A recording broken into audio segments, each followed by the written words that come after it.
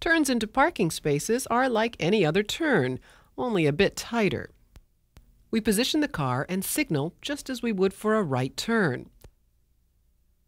We're far enough away from the other cars to make a wide turn. As we turn, we get our left bumper as close to the left as we can, so that our right rear clears the car on the right. And then pull all the way to the curb. Angle parking is similar, but easier.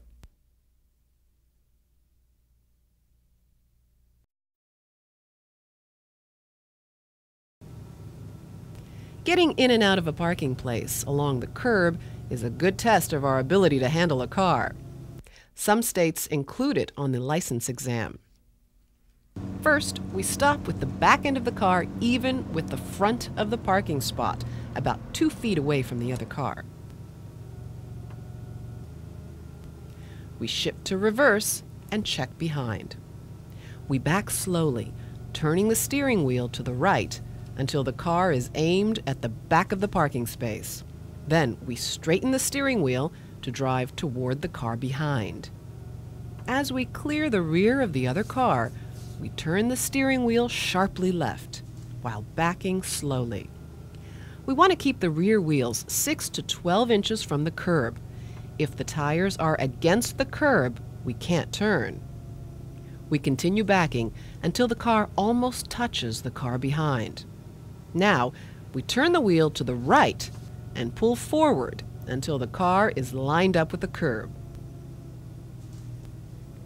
We move the car back or forward as needed to even out the space.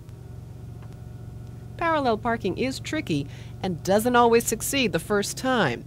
We may end up too close to the curb and find that we can't back far enough. Or we may end up too far from the curb and too far out in the street. If so, our best bet is to pull out and start the process over again. Leaving is a little easier. We back the car slowly, then we turn the wheel to the right to aim the front of the car toward the street.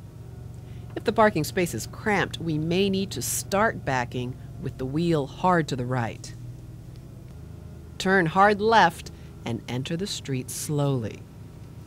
After entering the street, we steer to the right to align the vehicle in the lane, straighten the steering wheel, and accelerate to match the speed of traffic.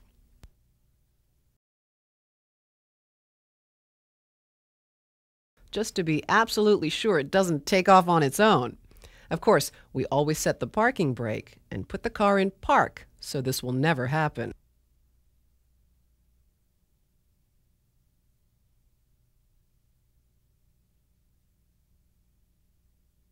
Well, almost always.